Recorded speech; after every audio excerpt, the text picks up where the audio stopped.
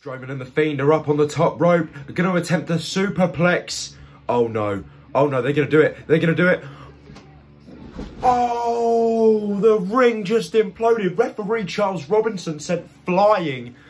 Poor little Nate. The Fiend is down. Braun Strowman's down. Ladies and gents, this match has been mental. It's literally been mental. I'm going to say I prefer it to their SummerSlam bout. I do. No holds barred now. Falls count anywhere at SummerSlam. You know, the Uranagi through the announce table, the superplex, everything's... Oh, no. Here comes the big dog, Roman Reigns, going to take advantage and capitalise on the opportunity with Paul Heyman by his side. What's he doing? Signing the contract that he didn't sign on SmackDown. Reigns has signed the contract with a steel chair in hand. He is making his way down to the imploded ring against the Fiend and Braun Strowman. This is crazy. Reigns getting in the ring. He's dropped the steel chair. Maybe going to cover the Fiend? Shouting for the referee. Cover to the Fiend. 1, 2, Bray kicks out. Right, now pin Braun. No, don't pin him again. Pin Braun. 2. Fiend kicks out. Roman, you're not going to put him away. Pin Braun Strowman. 1, 2, Strowman kicks out. Okay, back to ringside. Grab the chair. Obviously I couldn't make a predictions video because I didn't have time. I was travelling home. But what I would say is, you know, I'm cool with Reigns winning as long as he doesn't pin the Fiend. But I also want the Fiend to retain as well because obviously he's only had the belt for a week. And now Roman just using the chair against Strowman, just nailing him with that steel chair over and over and over again. Now covering. 1, 2, kick out by Braun again.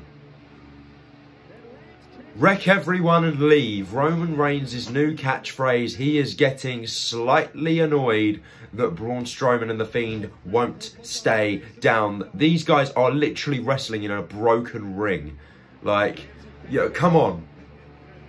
Now Reigns going to use the chair on Bray. No, Bray, mandible claw, he's got him, mandible claw to Roman Reigns, oh, and a low blow to the Fiend, sending him to the outside, and Reigns falls out the ring as well.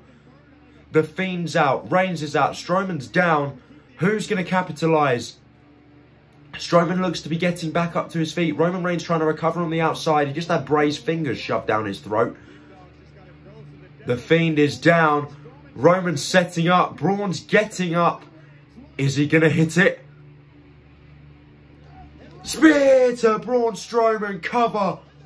1, 2, 3. And just like that, Roman Reigns is the new WWE Universal Champion. The championship he never lost. Had to give it up in 2018 for leukemia. Didn't get to win it back when he came back. And now here he is. Was meant to fight Goldberg at WrestleMania. That didn't happen. Now Roman Reigns once again on top in the WWE. I'm not going to lie. Now that I've seen this result, it's made me think that maybe this whole Payback pay-per-view was strictly made just so Reigns could win the title and, you know, get the belt onto Reigns as quick as possible. But either way, Roman's the champion, ladies and gents. I'll see you in the next one.